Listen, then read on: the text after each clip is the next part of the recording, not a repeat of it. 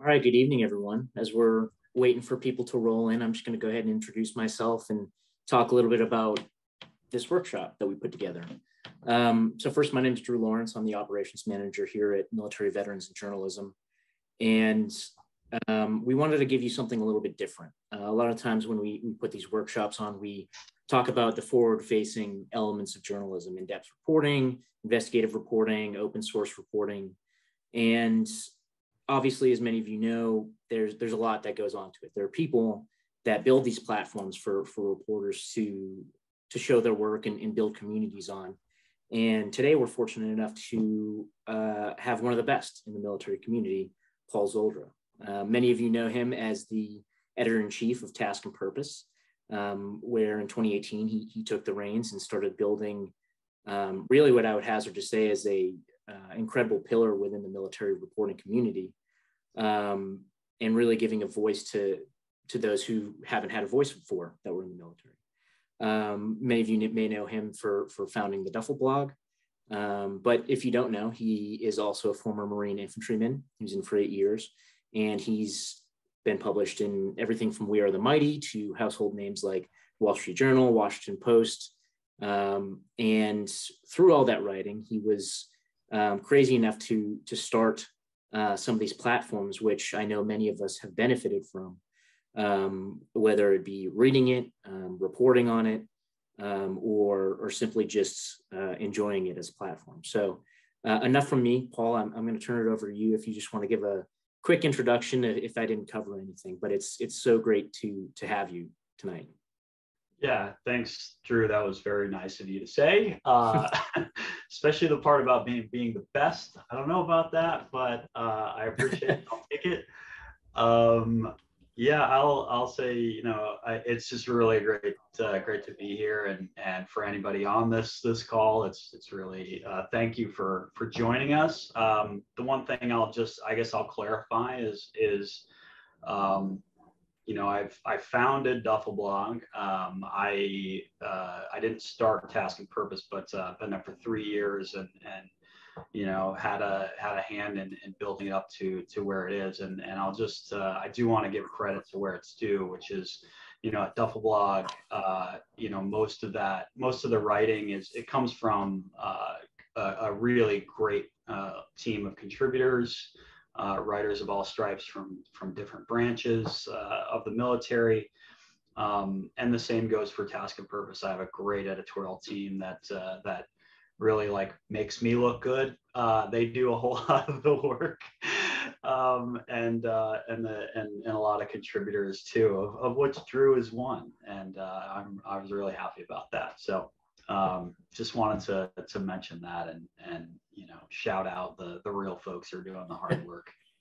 Yeah, well, I appreciate you mentioning that, and I would love to. We'll get to Task&Purpose because I would love to talk about your amazing freelance program. But I wanted to start with Duffel blog and kind of where that idea started from, and really how you put that into action, because we all have great ideas, but then when it comes to putting the rubber to the road, it takes a lot, and that firsthand. So can you tell us where you got the idea and when it came into fruition? Yeah, sure.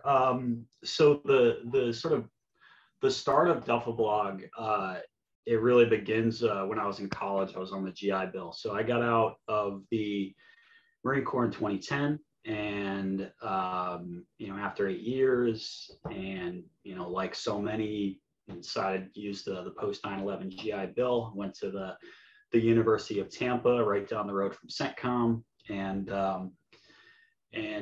went for business, for an entrepreneurship degree. And part of the process in an entrepreneurship program, like the capstone really, is to have a business plan, to come up with a new concept for a business. And they the goal is to really set you up for getting out the door. You could graduate college and boom, I'm in a startup. That sounds easier than it really is.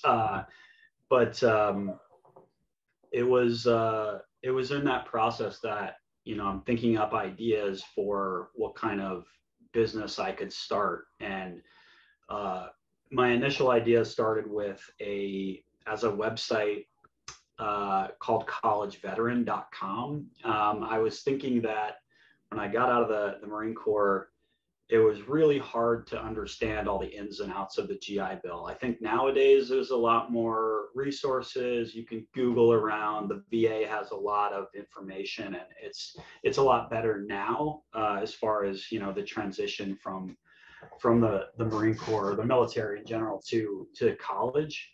But back then when I applied to University of Tampa, the reason I did was I just saw that it was a private school. It had like 6,000 attendees, and I was like, oh, it must be good, and it costs a lot. And so I applied, not really knowing it was a good school. It really was, but I didn't really have the information there. And so I thought, what if I start a website that, you know, kind of helps vets with picking the right school, giving them the information they need before they go, and that kind of thing. And that was the basis of my idea, and, you know, fleshing out that business idea. And in the process, I got into content marketing, you know, kind of trying to get traffic to a website and all these kind of different methods. And one of the biggest methods for that is blogging. And you know, every company around the world, they have blogs on their website, sharing their latest information, you know. And I thought it was sort of a flippant idea. I thought that The Onion was, I've always been a fan of The Onion, love them, but sometimes when they cover the military, in fact, just this week, they did a story on, that was military related, and it was Recruiting. Yeah, it was absolutely like crap. It was so they do, if they cover the military, it's pretty obvious. You can tell for the most part they probably don't have anyone, a military service member on staff, or even knowledge of the military. They might, you know, mess up a rank, they might mess up a uniform or name tape or something. And you know, as most military veterans are aware, or familiar with, you watch a movie and they get something wrong, and it's like aggravating. It just hurts you down to your bones to like, it's not a specialist, that's a sergeant. So I thought, that was easy. That's pretty easy. I could do that. I could do something similar, and I started Duffelblog, and it was a blog on that website. First post I ever did was March 4th, 2012. So we're coming up on 10 years here next week. Pretty wild to think of that. And then, you know, kind of launched it, and within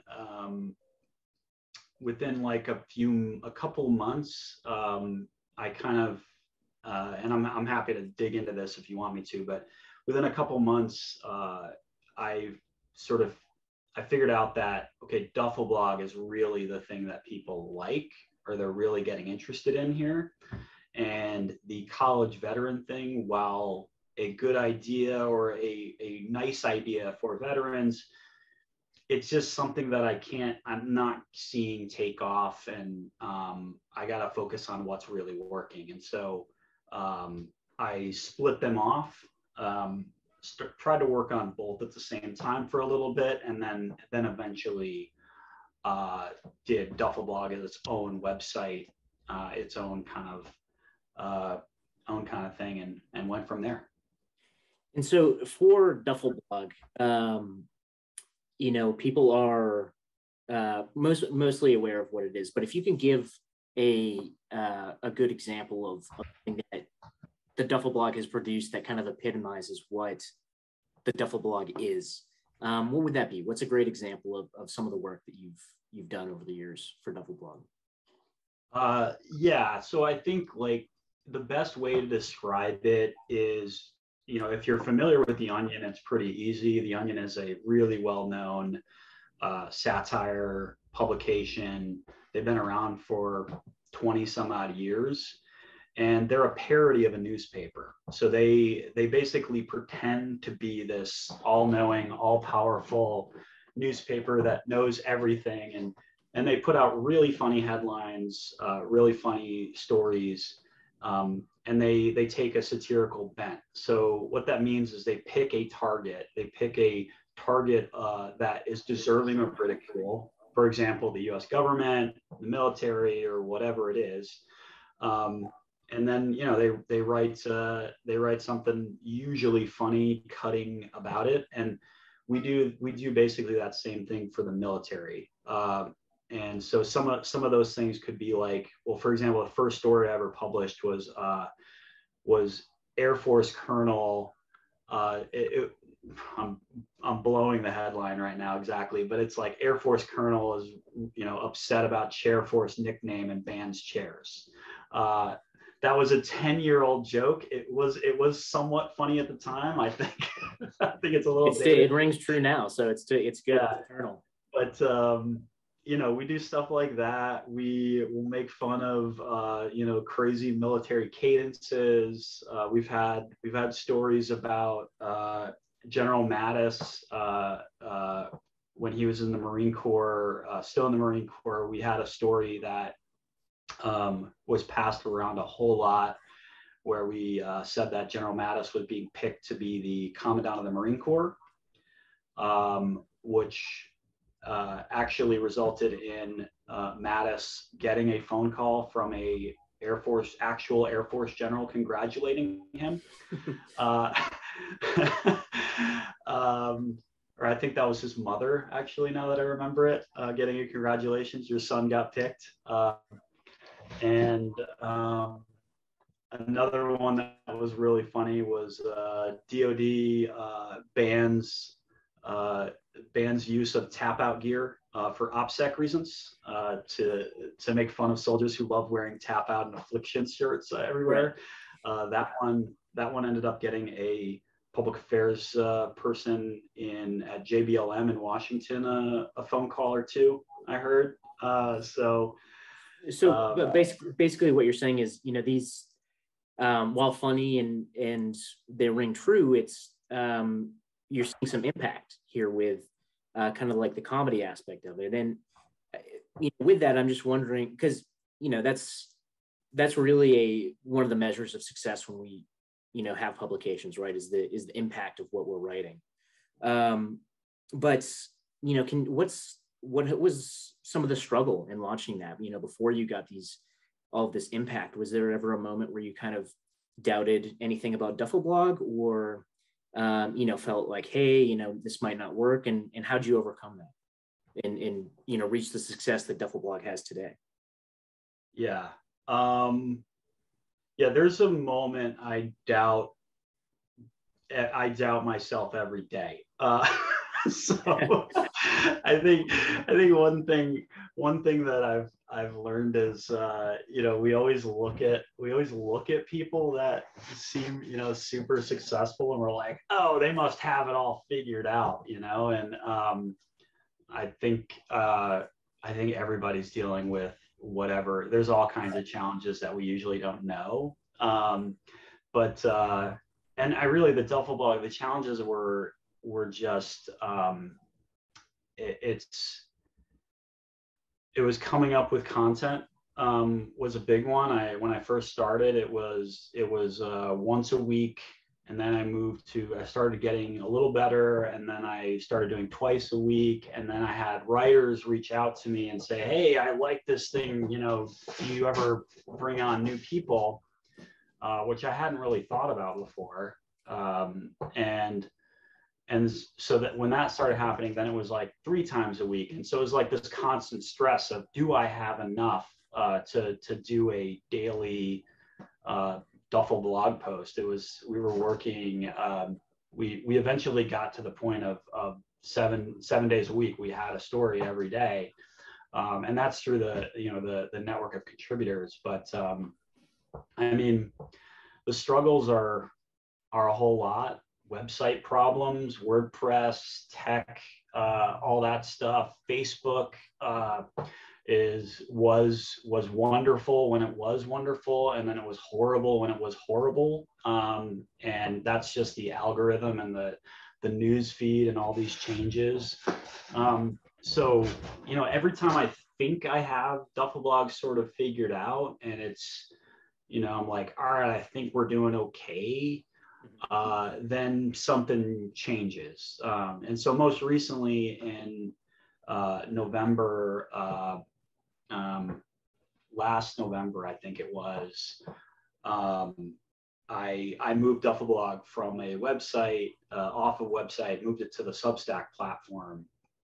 And that was really in response to these challenges.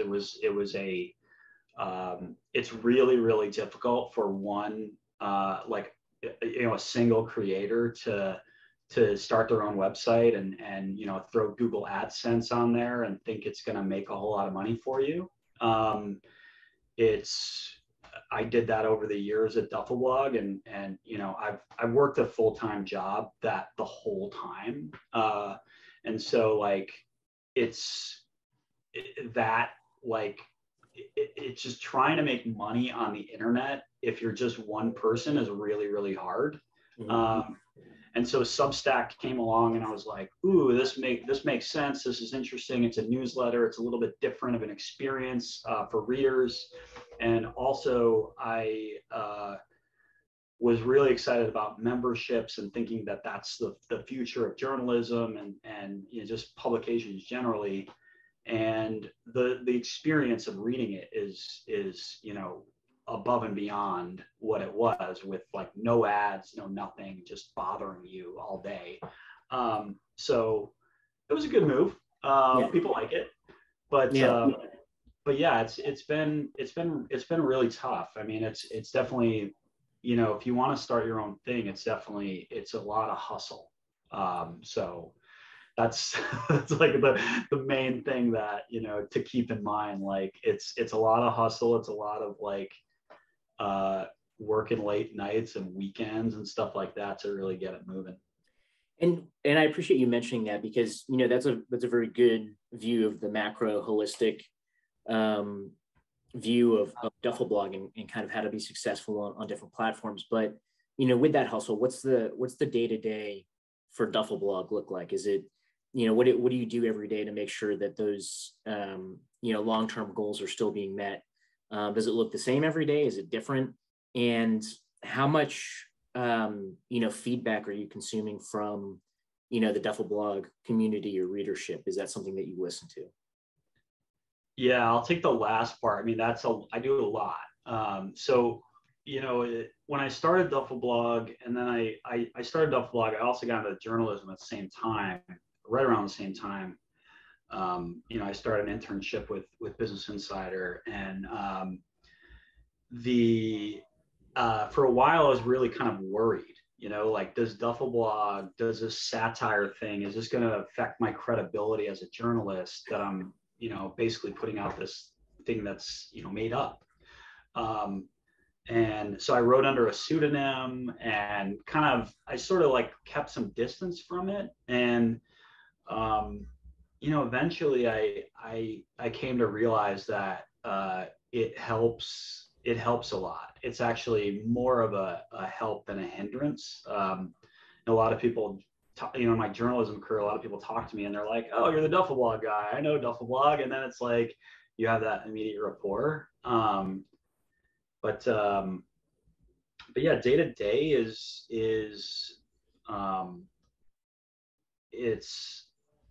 it's usually different. But Duffel Blog now, it's kind of like I still do it on at nights, weekends, or whatever. My wife helps me a whole lot now. She is a wonderful and great editor. And she's behind the camera, isn't she? Yeah, she's right she's right here. But she's holding a gun to my head. But she helps me a lot on it. But right now it's just a lot of monitoring, fielding pitches. We have a writer's room virtually on Facebook where people pitch ideas, and we talk about articles and what we can work on next. And you know, usually right now we put out about 4 stories a week. So usually it boils down to, like, on Saturday or Sunday, I'm looking at what we got, kind of scheduling out the week, getting that all set, and that way I can focus on my day job. And then if events happen, which they're happening right now with Ukraine, like yesterday, like last night, we got a new story in. It's actually pretty funny. It's about, like, Toby Keithovich, the Russian country star, putting out a new single called "Courtesy of the Blue, White, and Red." It's very funny, and makes fun of Vladimir Putin a whole lot, which he totally deserves. And that one just came in, and so I was like swapping that out real quick and moving something else that's not more timely. And so, with that contributor network, for those in the audience who are interested in contributing to the Duffel Blog, what are the steps for that? How would they, approach Duffel Blog saying, "Hey, I have this great idea, and I'd love to pitch it and write something for you"? Oh, that's a good question. And actually, it reminds me that I need to make a part of the site that has this on it. We used to have that on the site. Now Substack, it's a little bit different, but the process for being a contributor over the years, it's evolved, but it's right now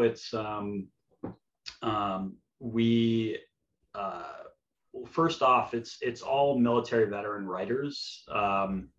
So everybody's an active duty or veteran of the service. We've had civilians. We actually had a civilian editor for a while, and he was really good. So it's not a total disqualification, but most of the time, the ideas come from within the ranks, and so it just makes sense. But yeah, it's basically coming up with the application is 15 headlines, and it's some information about yourself, and then a writing sample. And the writing sample is really the most important part of it. Needs to catch my attention, needs to be funny, well written, and sort of conforming to that news style of writing.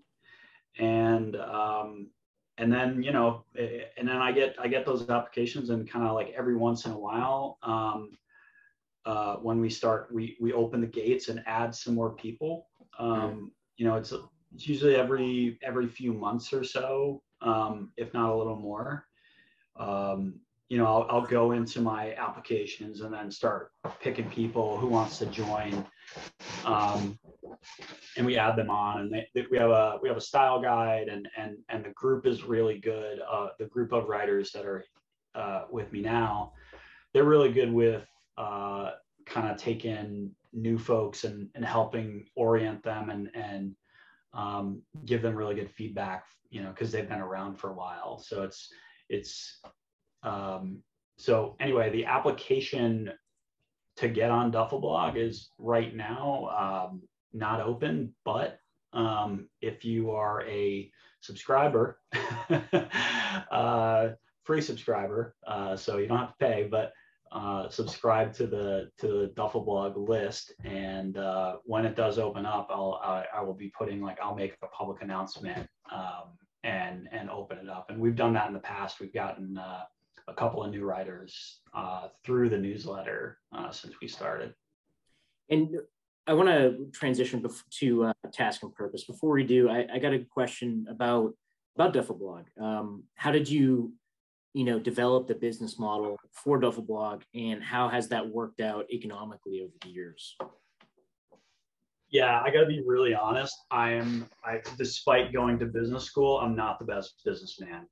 I am really, my expertise and my passion is really on the creative side, and just, creating really good content, thinking about the audience, what they're going to respond to, what they really love, not doing stuff they don't like, challenging them a little bit, but just coming up with I'm really like an ideas person, and trying to make that into a business, I've like failed repeatedly throughout the years, until basically getting to Substack. I think for most of the time, Duffleblog has basically been, it's a website. The business model is pretty simple. It's a website, get as many page views as possible, so that way people see the ads and they click them and you get money.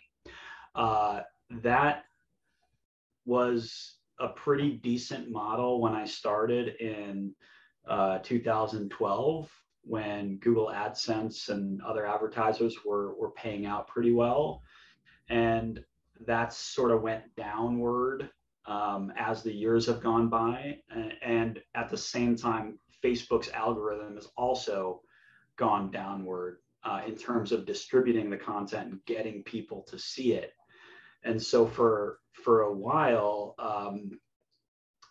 before the Substack move, it was really just like banging my head against a wall, trying to figure out what to do. I had, we've had various kind of things about like, oh, we could start a t-shirt store like every other military company. We're, throwing some t-shirts out there, like all these kind of ideas to make money. But at the end of the day, I mean, the best way to do it that I've found is really going to the audience, presenting them with our value proposition, which is we are the first and only parody military newsletter in the world. We've been around for 10 years. We are a reliable friend in your inbox now. We'll bring you, a laugh at, 05 in the morning and before you got to go into the Pentagon. And in exchange for that, in exchange for your, like it's in exchange for your support, that's been the message on Substack. It's not give us $5 and we'll give you, more content. Paid subscribers do get that, but they get 2 more articles. There's 2 free articles, but really the hook that most people are in it for, and really for the writers too, is they love it. They want to support it, they want to keep it going, and I'm incredibly thankful for that. It's really amazing, and I just can't thank people enough for keeping Duffleblog afloat, because it's relying on ads.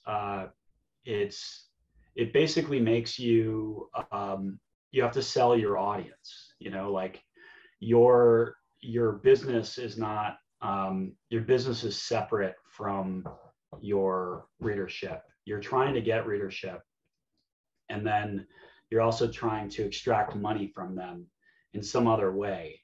The membership approach is a very symbiotic, shared relationship where I am guaranteeing you I'm going to give you something that you value, and you're willing to pay for that. And I really believe in that really strongly. And I support publications like that myself. I subscribe to the New York Times.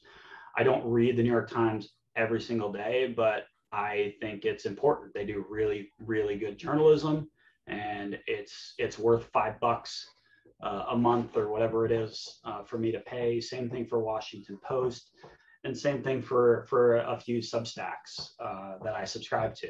There's a couple out there that I find a lot of value in, and I'm willing to open up my wallet and throw them $5 a month, because I get a lot of value out of that coming in my inbox every day. And that's really what I'm hoping for with Duffleblog is hopefully I'm providing some level of value for the readers, and if not, they'll cancel, they'll go somewhere else, and that's their right. And that's how they signal to me that I'm screwing up, that I'm not doing the right thing.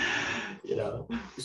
So shifting from, satire to something more serious is Task and Purpose. And I just want to start in saying that one of the things that I appreciate about, that publication is you can kind of you've done a good job at making both available to your audience, where you can have really, humorous and important stories like, the soldiers at Abbey Gate, or, during the withdrawal of Afghanistan, trading, cans of dip for a technical truck or something like that, to, Haley Britsky had a great story about the Red Hill water contamination that got quite a lot of attention and impact. And so with that, how did you kind of develop that balance where you can do both and you can do both well? Yeah, it's, I think it all comes down to audience focus. So, we've made a deliberate effort at Task and Purpose to really hone in on who our core reader is. That's not to say that not everybody's welcome, because they are. But our core reader, the person that we speak to, is the junior military officer and the junior enlisted service member. And the reason for that is because most military news organizations don't do that. They focus on the principals at the top. They like to talk to or about a whole lot of generals. They like to talk about defense contracts or, weapons systems or things, something that, Raytheon would love to sponsor and have banner ads next to it. I don't think my audience cares about that all that much. And the reason I think that is because I was a Marine, and I was in for 8 years. I was a sergeant. So I was the audience that I'm trying to get now. And, I have an understanding of that, in addition to, reporting over the years. And of course, my staff is really, really helpful in sort of, understanding who we're trying to reach. But we're always thinking about the why. Like, why does this matter to Specialist Smith that's out in Hawaii? Or why does Sergeant so-and-so at Fort Bragg, why are they going to click on this article that we're working on right now? We do, we take our time in really trying to understand is this story that we're working on, is it actually important? Does it rise to the level of, hey, we need to lend our platform to covering this? And then how do we do that in a way that shows our core reader why they actually they should care? So it's not enough to say, like, this thing happened in Afghanistan. Afghanistan news and Task and Purpose is, I know firsthand, like, it's hard, and I'm sure it's across the board. Prior to our pullout, Afghanistan news was really difficult to break through. The American people don't really care about Afghanistan. They just don't. And the polls reflect it, and so do the page views on stories about Afghanistan. So that, understanding that that you're in an uphill battle of trying to break through, that's one story, that's Afghanistan. But we take that tack on every story. Like, why the hell is a soldier going to read this story today? And if we can't answer that question, we just don't do it. We skip it.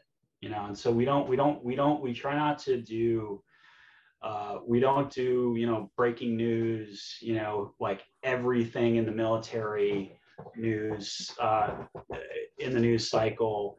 We don't cover every single little development. we take the time to really find the stories that actually matter and are going to resonate, and those are those things like the Pearl Harbor water, your story, and I'll call you out, Drew, but your freelance piece on Afghan civ or visa applicants being screwed over.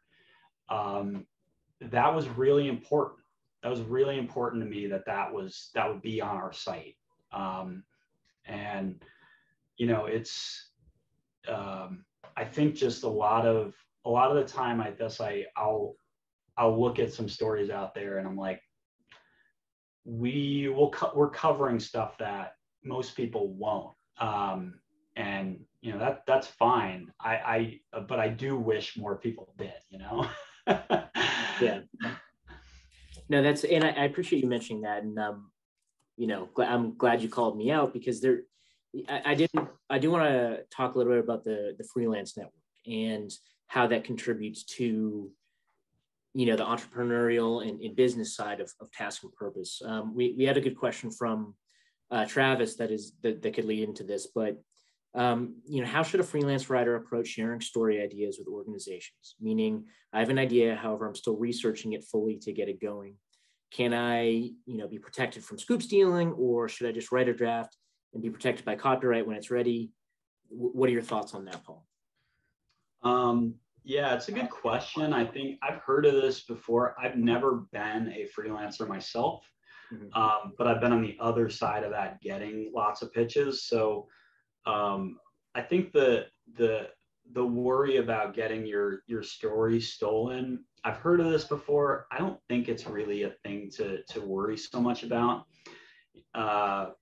And this is just me speculating here. So I maybe it has happened, but in my mind, if you pitch an outlet and then eventually it gets stolen and you see it on the outlet, I would straight up call them out publicly about that, or email the editor, because that's really screwed up and totally wrong. Usually pitches go, the best pitches I see, and we have our pitch guidelines. If you want to send those out later, it has all this kind of stuff in it. But the best pitches I see have the subject line is really like a headline. Remember, you're reaching out usually to an editor with an inbox that is an absolute disaster zone of emails, all over the place. I get messages on every platform imaginable, to the point where I get to the end of the day that I don't even remember all the people I talked to, but I can tell you there's a lot. And so breaking through my inbox starts with the subject line, and framing the story, framing a strong story with your headline or something close to it as possible is going to get me to open it up. And then the freelance pitches I get, some people will have a full draft, hey, I wrote this whole thing, are you interested?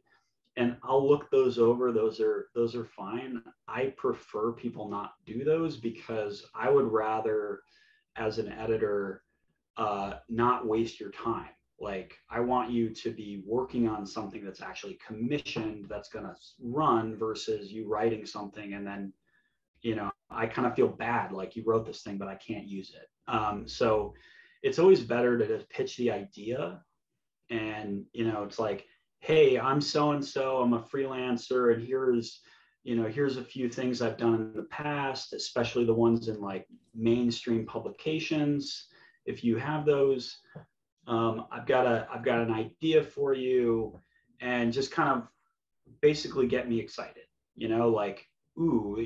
this is some understanding of what the story is going to be, who you might be talking to, what kind of research is going to go into it. And most of the time, at the end of the day, when you're dealing with an editor, they're always looking for new stuff, new content, wherever it's coming from. So it's if you wow me in the inbox, you're going to get a response. If you don't, that's not a reason to give up. Just keep trying. I tell my reporters, no response does not mean no. So, that's like freelance, that's call-in sources, that's everything. If you don't hear no, then keep going. And well, and before I move on to the next question, that's more business related. Having been on the other side as a freelancer, specifically one for Task and Purpose, to answer that question, like I know that if I did have a scoop, Paul's, and he doesn't want it, Paul's not going to steal it. Task and Purpose isn't going to steal it. That's kind of like the trust that I would hang my hat on with freelancing for you. But also, to the pitch thing, like having it be a page, it's like a resume. I'm sure you've received pitches that have been maybe fully written pieces or ones that are just really, really long, but the ones I've sent to you and other organizations have been a page, sometimes less, with a catchy headline that kind of grabs your attention. And there have been some times where I've reached out again and it turned out to be, a piece that they were interested in. It just, sat in the inbox. So, but that is good advice. And I kind of want to bring it to kind of like the bigger scope here with Task and Purpose, because you have this freelancer network, you have a really great core of staff reporters. But one, and that's kind of like the outward facing thing, but how does that translate to clicks, views, how long someone stays on a piece, and then how does that translate into profit for Task and Purpose? For other organizations like New York Times, like there's like they've have subscriptions, but they also have a wine club that you can join and for a certain fee that contributes to their news gathering. So given that, what does the business side of Task and Purpose look like, and where is it going? Do you see yourself implementing some of those things to help Task and Purpose get money, or are you happy where you are right now? Yeah, on the business side of things, I think it's a little bit different for me. I mean, I'm editor in chief, and so I have some insight into the business side of things, but we also take the wall, seriously between sales and journalism. So, what I know of Task and Purpose is we're doing well. What the specifics are, don't really know that, and honestly don't want to know.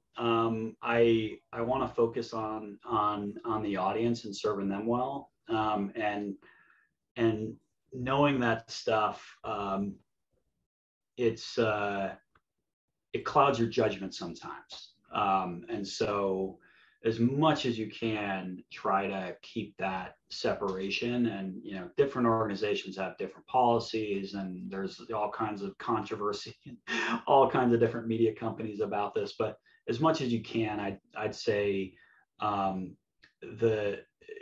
if you want a business strategy, a business model, is serve your audience really well, and then you'll find a way to make money off of them, but not the other way around. A lot of people think of like the business side first, like how do we make money?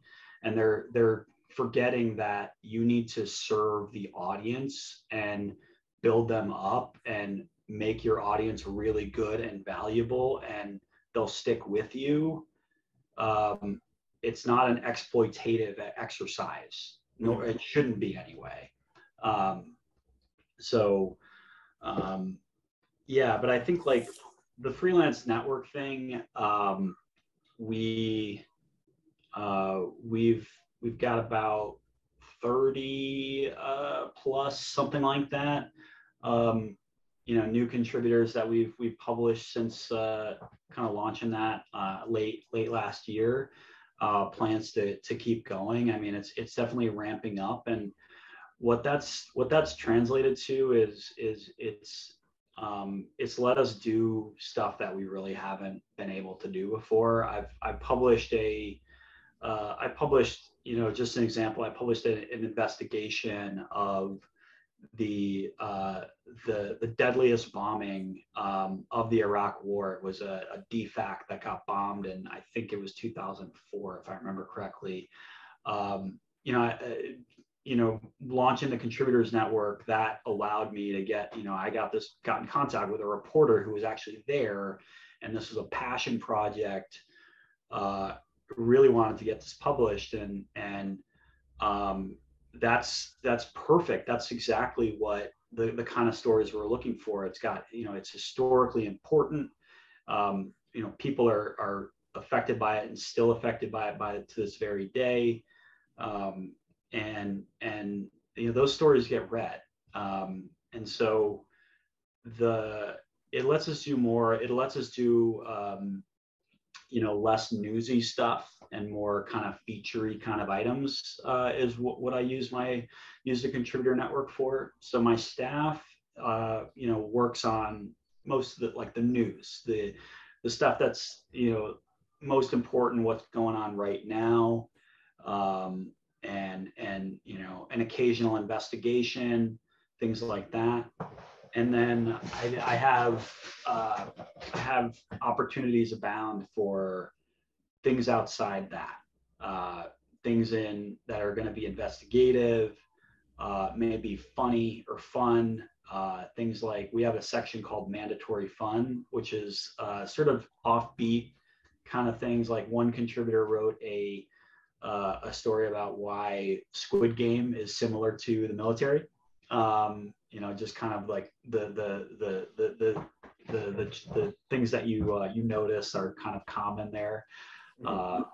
And we've had other ones where we had a sergeant major analyze The Walking Dead, and how the survivors are all idiots tactically.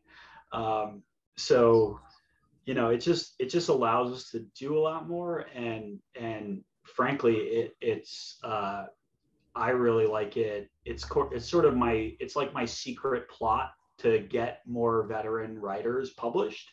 Mm-hmm. I tell my higher ups, we're doing this freelance network and it's all great, and that's all true, don't get me wrong, but I also am thinking in my back of my mind, like, ooh, yeah, like I have more an opportunity to get more people like me, like I was in 2012, an intern, being published for the first time as a contributor at Business Insider. I see myself in people pitching me now, and trying to open up those opportunities as much as I can within the allotted budget I have. Because I'm really passionate about, more military veterans being in journalism, and that representation is really important to me. And so it's going pretty well. And I think if anybody is here on the call and has ideas, I'll certainly talk to you as like, hey, if you have an assignment, I'm available, kind of person. But most of what I'm looking for is your own ideas. The best ideas that we're going to get from our contributors network is going to come from the contributors themselves, not from my brain or any of our staff. And I've been really, really impressed with the kinds of pieces that I've got so far. I mean, just one more I'll mention that's really, like, I'm incredibly proud of is we had a active duty Marine officer, a female Marine officer, write an open letter to the general who basically let her sexual harasser, her assailant, get off with a slap on the wrist. It was one of the bravest pieces of writing I've ever seen. As a Marine, I know how, doing anything in the media as a Marine is like, nope, not good. You're branded as bad, and they're in the ranks. talking to reporters, not good, but that's above and beyond. That's calling out a general in public, and kudos to her. Her name is Sybil Greenberg, and she didn't deserve that treatment, and I couldn't be more proud of publishing that and getting her story out. And it's not really just about her story. I mean, I hope that general takes that and reverses decision, but really it's also about shining a light on these issues. So hopefully, general down the road thinks twice about doing something like that. At least that's my hope. Yeah.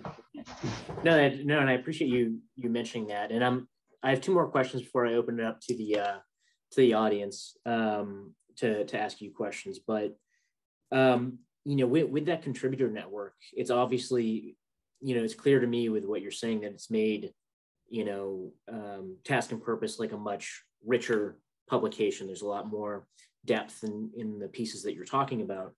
How does that translate to, I guess, Task and Purpose's future? Like, to me, that seems like a great way to grow Task and Purpose into even more of a pillar of the community. But what does that look like to you? What is that success based on contributor network and pieces like that? What does that look like to you in your mind? Yeah, I think it makes it's all part of everything works together now.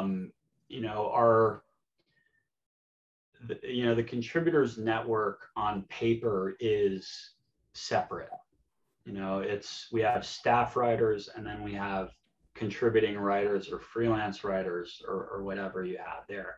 And they seem separate, but really the contributor network it helps us in reporting too. And we use the contributors network in our reporting. So, just another example, the AAV, what was it? The vehicle incident. I think it was 8 Marines and sailors killed off the coast of California last year. Horrible disaster, absolutely horrendous and totally preventable. And we saw that in the investigation that came later. We saw changes to training and waterborne operations for amphibious vehicles. Before all of that, there was a guy named Walt Yates who approached me about doing a piece about this issue. And he was a retired Marine colonel who was deeply familiar with all of the regulations, all the safety and training concerns, and all of the things that go into an AAV deployment. And he realized that the Marine Corps had basically swept this under the rug and just kind of kicked the ball down the road. And he wrote a piece for us showing that a previous investigation of a similar incident, and an investigation actually said you should make these changes, and he showed that they didn't make any of these changes, and it led to the deaths of these Marines. Mm-hmm. That was a piece that had a lot of impact. It was read quite a bit, and then after we published that, for I'd say at least 2, maybe 3 additional stories, because we were reporting on this issue throughout, is we kept referencing back to Walt's expertise in the stories. And so he was essentially a source for us. Yeah. He's an on-record source as a contributor. And then he helps really bolster our reporting with quoting from his piece and all that investigation, all the revelations that he put on our website. Now we can reference back to that and use it in follow-on pieces. And we do that we do that quite a bit now. You know, if we have like first person perspectives, you know, like I like to put the voices of the people on the ground or in the air, you know, into stories as much as we can. And so like, instead of just, you know, referencing some kind of historical thing like, hey, this thing happened, and you're moving on, before you move on, I want a quote from somebody there. And I want you to understand what it felt like to be there, at least try to. And you know, firsthand perspectives on the war in Afghanistan, or you know, being in combat, or you know, whatever it is. Those are really great for that kind of stuff, and it makes our reporting a lot richer, and readers get a lot more out of it. I'm gonna open it up to the audience. If you're in the audience and you want to ask a question, you can go ahead and use the raise your hand feature, and I'll click allow you to talk, so you can talk to Paul directly. Here we have one coming in right now. Go ahead, Matteo. Yeah, good morning. I'm just wondering, what did you learn in school that you didn't know before that allowed you to apply what you learned in school to your project, Duffel? Wait, can you say that one more time, Matteo? What did you learn? What did you learn in college, and with your entrepreneurial degree, that you took away that you used in your project Duffel? Gotcha. So I guess the biggest takeaway, the biggest takeaway, I guess, from college, my entrepreneurship program is like a lot of theory. So it's a lot about like pitching your, you know, coming up with a business plan, pitching your idea to investors, trying to, you know, raise money and things like that, and didn't really focus really that much on like the business basics, like how to do accounting, you know, how to pay taxes, all these things, like all that stuff. They just skip that part. You just have to learn that and screw it up on your own, which I totally did. The biggest takeaway for me from the entrepreneurship program is coming up with an idea for like what to work on. That's how I came up with College Veteran. It's really how I come up with Duffel Blog. I mean, it's every idea comes from a problem. So if there isn't really a problem that you're solving, then, you know, like you should reconsider what you're working on. For College Veteran, it was like, okay, like this problem is that I'm frustrated by the college, you know, picking a college. It's my own personal experience is frustrating. I wanna solve that for other people. And so that's the genesis of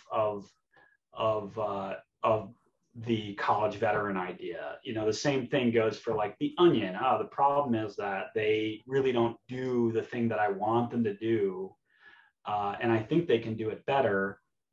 So, you know, here's my solution. It's really like I think about things in those terms, like what's the problem and what's the solution that I can do for that. And it you know, and that's a business perspective, but it's like same thing goes for you know, picking stories and on Duffel Blog or Task&Purpose. It's not necessarily the problem, but it's like, why the hell is the audience going to read this? Matteo, I saw you raised your hand again. Do you have a follow up? Yeah. So you're doing Duffel and Task&Purpose? I am. I'm a glutton for punishment. Oh, okay. And then I'm just wondering, like, what's your audience size and what's your revenue sources, and what do you pay your contributors and your staff? For Duffel Blog or for both? Well, for both, I think. So Duffel Blog, we've got 30,000 readers on the free side. And then we've got 1,400 or so paid. Task and Purpose is significantly greater than that, but it's an advertising model, so it's a little different ballgame. But the visitors there, it's in the millions. I can't really tell you exactly because probably somebody in my company will get mad at me for it, but we're definitely reaching millions of visitors a month, and that's you know, like I said before, the core is really the junior military service members. That's the core, but our the way we approach things and write, I try to be inclusive, and so that means like spelling stuff out. If a person who has no military experience whatsoever comes upon this article, they should be able to know what the heck I'm actually telling them, and that goes duffel blog and Task and Purpose too. You know, I try to I think both the publications serve to help bridge the civil military divide a little bit and educate people that are outside of the military about the military. In fact, Task and Purpose, we have this new video series we're doing called Task and Purpose Military Basics. And one was about what everybody's uniform is, because they all got all different ones and nobody knows how to tell them apart. And we got one coming up about explaining why you're not supposed to call Marines soldier and all the nuance there. So I hope that answers your question. Yeah, and since nobody else is really, I don't know if I can't see like if there's anybody else that wants to ask questions or talk to you, but I'm really curious about like you know, I'm kind of started in journalism, radio broadcast. My mom was a broadcaster, so I kind of was like, you know, early 80s. I started to learn about broadcasting and news and everything, and I just have seen like the evolution of journalism and to where it is today. To me, it's very, very weird. It's like you know, either you're labeled as kind of a liberal publication or you're labeled as a conservative publication. So there's like, it seems like journalism has become divided on like red journalism and blue journalism. Where do you stand on that as far as like when you're thinking as, you know, the leader of this publication? Do you feel that too? Do you see that too? Yeah, absolutely. I think that it's no secret that there's a lot of distrust in journalism just generally. Some of it is warranted.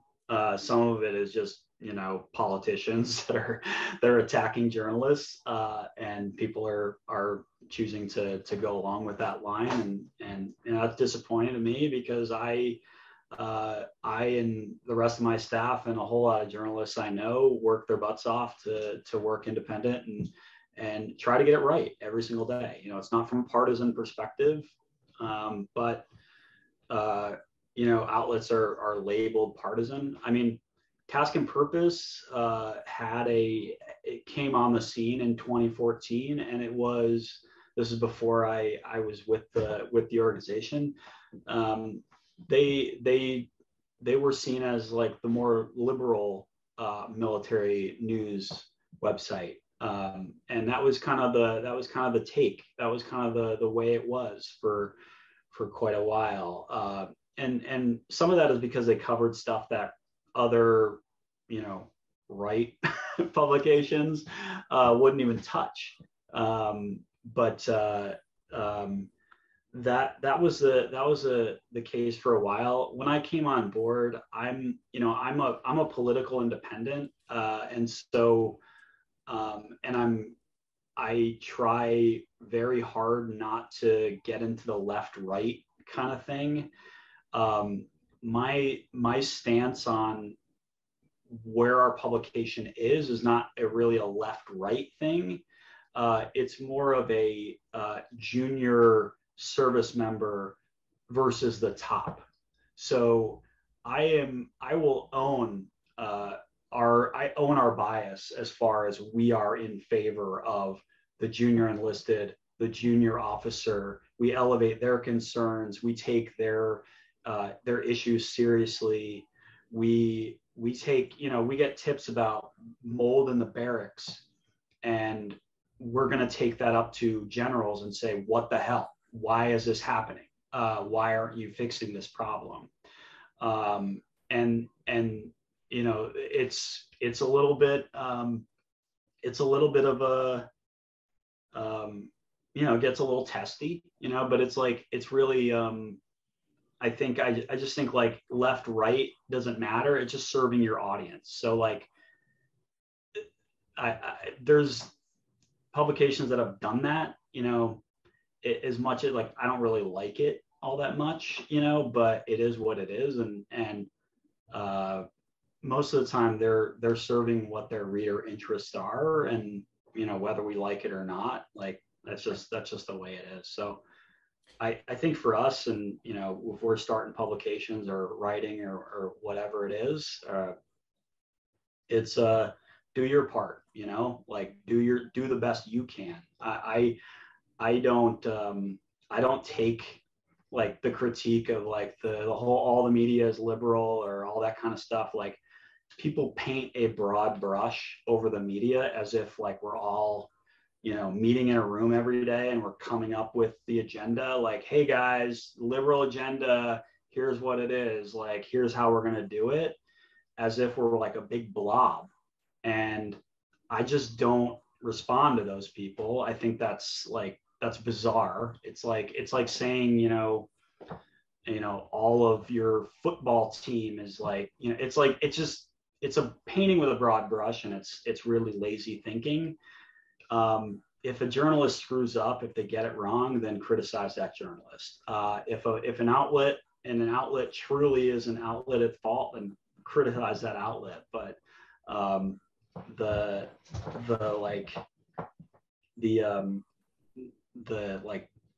just throwing labels on things, we have a tendency to do that, especially these days, and it usually leads to like the end of the conversation, not the start of it. Mateo, I'll come back to you. I'm going to give Jeff a chance to ask a question here. Hey, can everybody hear me? Not sure if my mic's Yeah. on. Yeah, we got you. Awesome. Hey, awesome. Paul, first off, thank you for coming, and it's great to chat with you again, if only virtually. So my question is regarding freelancing. So in my case, I want to continue my journey, as a freelance photojournalist, and I kind of branched out into real estate investing as a way to supplement my income during the periods in which I'm not writing. I've engaged with quite a few freelance writers, and a common theme is a lot of them who are, especially those who have been for less than 5 years or so, I found there's the constant pressure to continuously publish, right? And so sort of my vision is, just for me personally, and hopefully, maybe this will bring perspective to others on the call as well.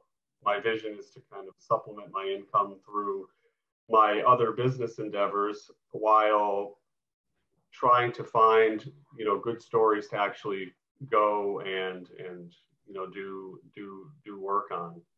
And with that, there are a lot of expenses that a freelancer can incur when you're trying to go out and find these stories. If you're utilizing your network and kind of have your ear to the ground looking for something relevant. And my question is in your opinion, how do you keep freelancing, I guess, as a viable, viable living when there are a lot of extraneous expenses that can get incurred by freelancers, like, traveling and such? And how much, if at all, should, a prospective freelancer be like asking, as far as like financially from a newspaper, for their work? and specifically regarding like the reimbursement of expenses that were incurred during the, the process of going out and finding a story. Yeah, I think, yeah, I appreciate the question, and it's good to talk to you again. Jeff is actually a freelancer, or did a freelance piece for us about EOD soldiers, which is really good. So I think really the first thing is you got to know what your situation is and what your break even is. Like your personal break even. My wife and I, we kind of joke about this, but it's like, we call it like Team Szoldra, like what's the profit loss statement, like that kind of, like we talk about like us, we're a team. What do we need to bring in, to sustain ourselves? And I have a full-time job, so it's a little bit different, but as a freelancer, you got to know what your break even is, what you need to make in a month. And I think it's good to do that, and really do that for a lot of other things. Like think with what the goal is in mind. You start with the goal, and then it's like military planning. Like what's the objective? And then you back up from that and you get all the steps you need to take to get to the objective. And so with freelancing, you get your what you need in a given month. Let's say it's, I don't know, 5K, just throwing out a number. Then you can back up and think about like, okay, I need to do a long form piece. I need to do 3 long form pieces worth $1,000 in this month. And then I got to do maybe a couple short ones. And you can kind of assemble the plan that way. But it's a lot of pitching. And again, I have not been a freelancer, so I'm not the best person to answer the question, unfortunately. But it's a lot of pitching and it's a lot of rejection, and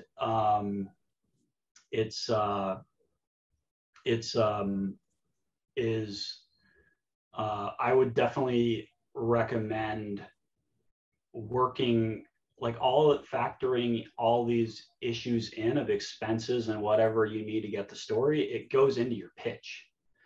I wouldn't do a story. I wouldn't, like if I were a freelancer, I wouldn't do an assignment, like start on it, unless I knew I had an editor at least mildly interested. That way you're not like going out, traveling, finding all these people.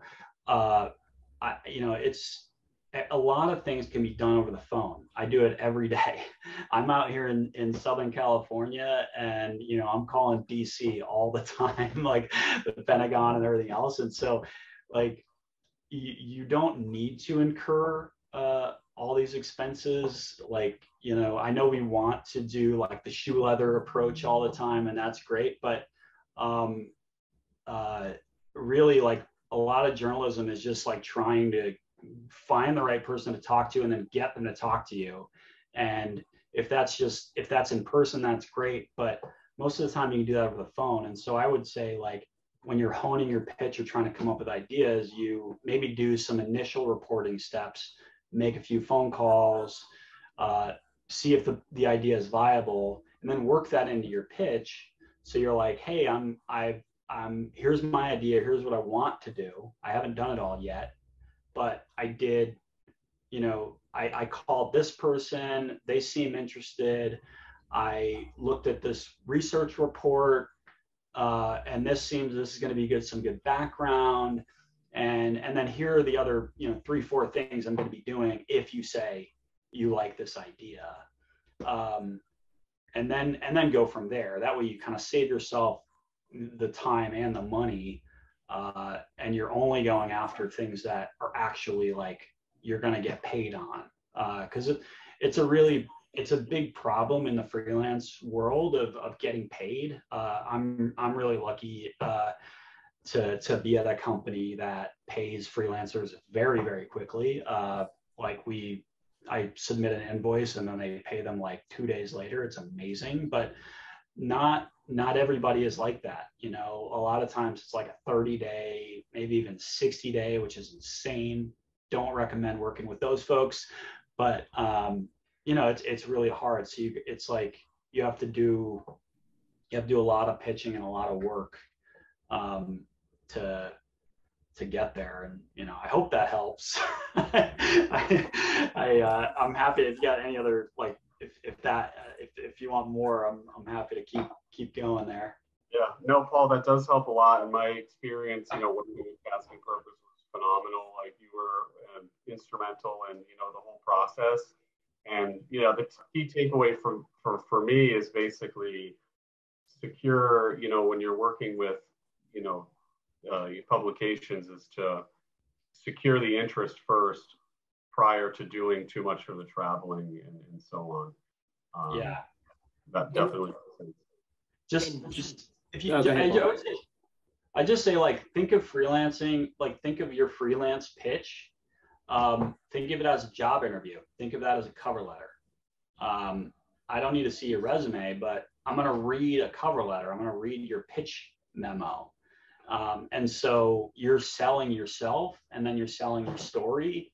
And if it's compelling enough, you're going to get interest. And you know, over time you get better at pitching. Like, I would recommend, like, I mean, tracking this stuff, tracking your pitches, like the language you use in your pitches. If you want a good pitch, talk to Drew. He had a really good pitch on the Afghan story. He told it in a storytelling well. And Jeff, you did a really good job on the EOD story, so I should reference you as well. But like, the pitch, the narrative of the pitch is really important. So if you don't need to cross every I and dot every or cross every T and dot every I, but all you need to do is just generate excitement. And that's what a cover letter is. You're just trying to get the hiring manager excited so they give you a call. That's it. It's just getting in the door. It's not getting the whole story out. It's not fully reporting it out or getting everything in place. It's just getting the call back. So if you focus with that in mind, just getting a response, then you're going to get a lot more hits. And hopefully that leads to some success down the road. And Jeff, I'm glad you asked that question too, because one thing that I just want to pitch from the MVJ side is, I dropped the link in there, but we do have a mentorship program, and I'm not sure if you're a part of it. I welcome anyone who's actually in the chat to take a look at that link. But you know, we have so many journalists like Paul, or others who've done plenty of freelancing, like my mentor Erin. She freelanced for a long time, and gave me a lot of you know, ideas and mentorship about being a freelancer too. So like, that mentorship program is really top notch, at least from my experience, and I can speak to for the experience of others who've done it through MVJ. Matteo, I know you had your hand raised. Did you have another question?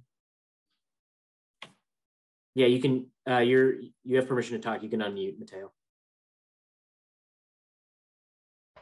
All right. There you go. There you go. So for Jeff, like, if you have a story idea that you want to pitch as a freelancer, when you're doing the concept for the piece, it's my suggestion, do a budget, do a rough budget, and then when you pitch the piece, if they like it, then you can talk about budget up front. And you know, if you can think about all the costs it's going to take for you to get the story done, and if you can kind of come to some budget agreement with the editors before they give you the go-ahead, that might help you out a lot. But back to what we were talking about earlier about the state where journalism is today.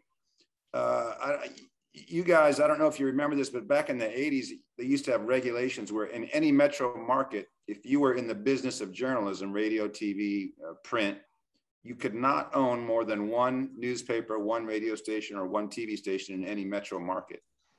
They deregulated that. They got rid of that law. And so now media ownership is, you know, you can own as much as you can buy.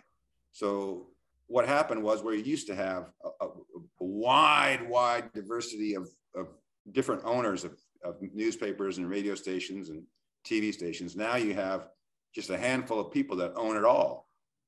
And so I think that's bad for journalism. Then comes along within the last 10, 15 years, you've got the internet. And so internet self-publishing. So, you know, take, for example, Joe Rogan. Joe Rogan blows up, and now he's got, you know, millions of views for every podcast. And, you know, he kicks CNN's ass, he kicks all the major networks, the traditional legacy media.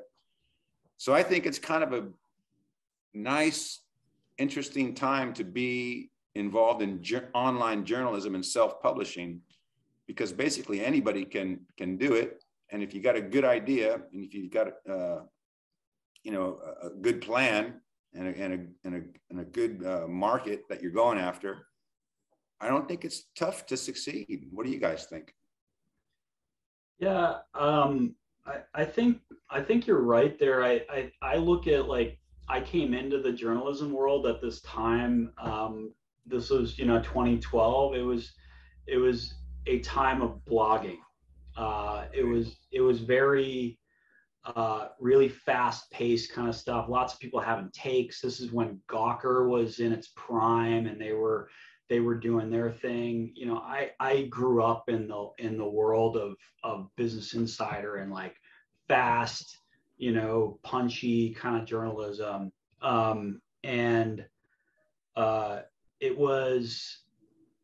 This was this time where people could just start a blog, and eventually they could build this huge audience. For example, Ezra Klein, Matt Iglesias, they started out as bloggers, their own websites, and eventually they rose to this level of audience where the mainstream folks were like, "Ooh, we got to snatch these folks up and pay them a whole lot of money to show us how to do this stuff."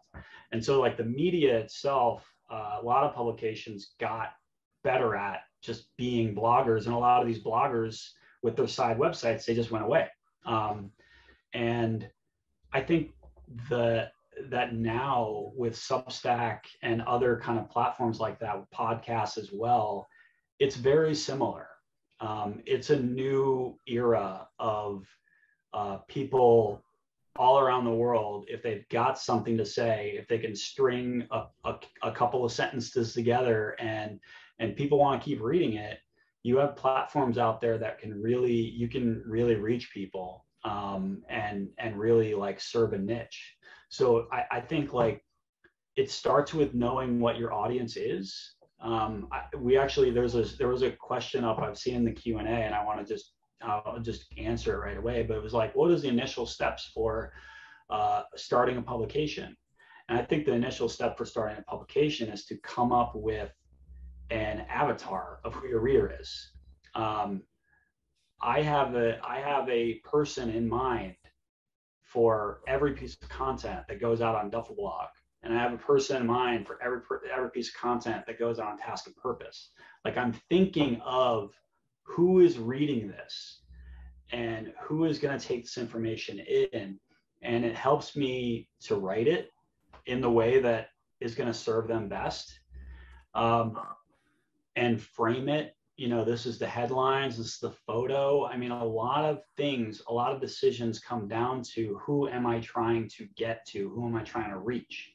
And so getting that focus of what your publication is going to be about, and then who it's going to actually serve, you have to answer those two questions. And if you don't have those two questions answered, then you don't really have a publication. You know, you can have a good idea, but without the audience for it, it's not really the best idea. And so you should try something else. Like, there is a way you can get a little bit too niche, but, you know, there's a lot of niches out there that can be found. I mean, a great example on Substack is a newsletter called Heated by a journalist named Emily Atkin. And this is a crazy, super niche kind of publication that I I honestly, I didn't really, I understand it now, but I didn't think like it was like there was a huge audience for it, but it was like all about climate change reporting. It was the tagline is climate change or something for people who give a damn. And she basically took the tack of like holding companies accountable for climate inaction and governments and things like that. And she tapped like, I'm not an expert in that world, so obviously I'm an idiot. I didn't think that was an audience for it, but she knew that. She did, and she identified a niche, and she identified her audience, the people who give a damn about this stuff, and then she serves them every day with stories for that, and people are paying for that. The most popular Substacker, I think the most popular, is called Popular Information. That's by a guy named Judd Legum, I think is how you pronounce it. It's all about accountability journalism and political donations, and it's very like really like in the weeds kind of stuff in politics. Again, really honed in niche. And but it's one of those things where he fills a gap where the mainstream, the bigger publications don't do it.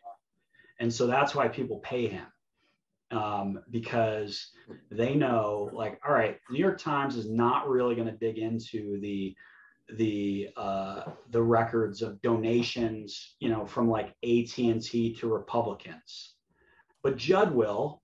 And Judd's going to write a story that says like, hey, AT&T is still donating to Republicans, even though AT&T said they wouldn't support, like they were against the January 6th attack. And so they're holding this company accountable to their words.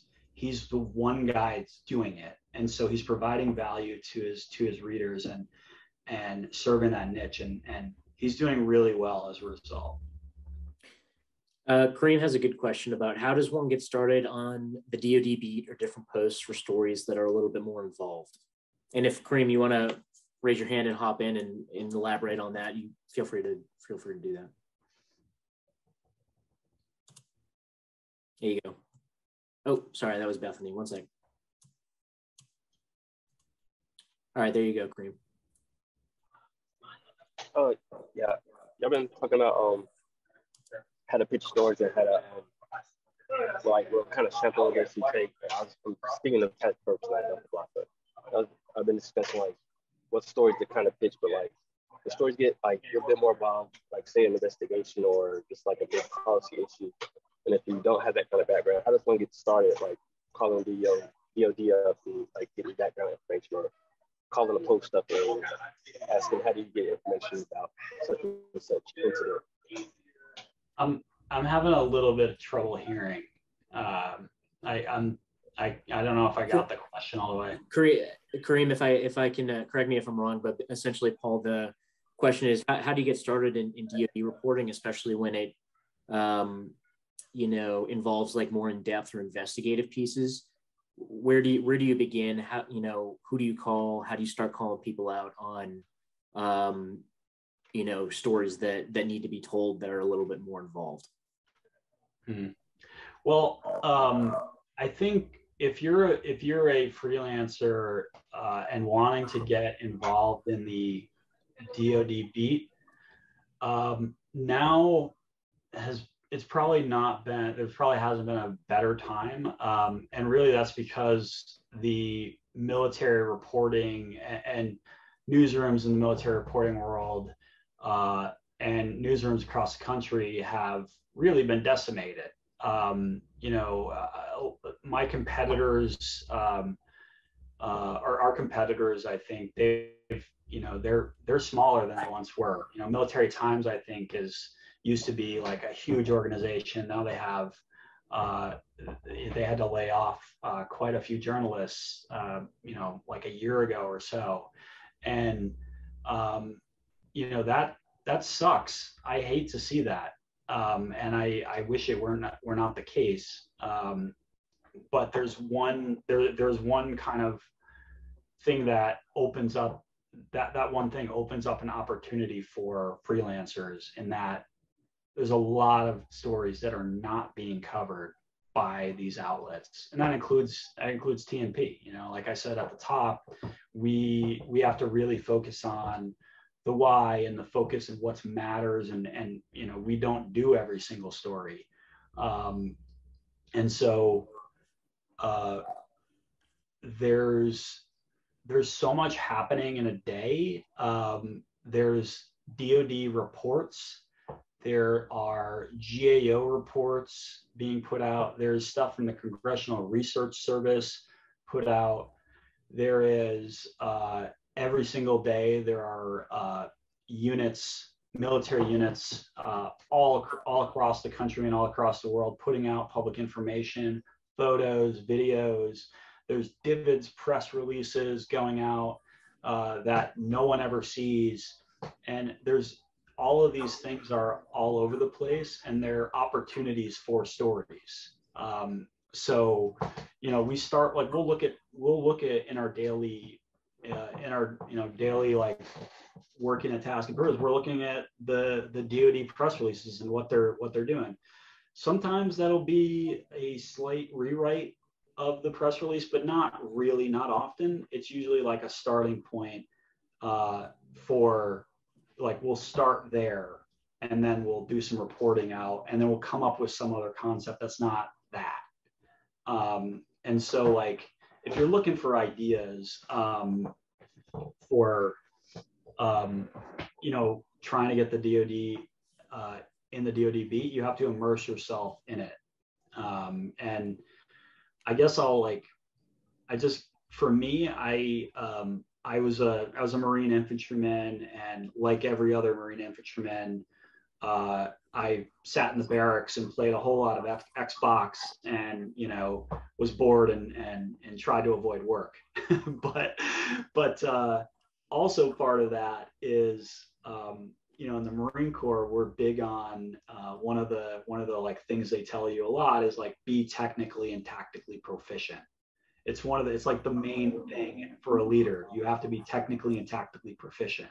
And so in the infantry, that was like reading pubs. That was reading about the infantry, reading about battles, and understanding tactics, and knowing my job as best as I possibly can, and thinking more, and, like, not being, like, not just, you know, waiting around to be told what to do, but trying to understand and be the best infantryman I can be.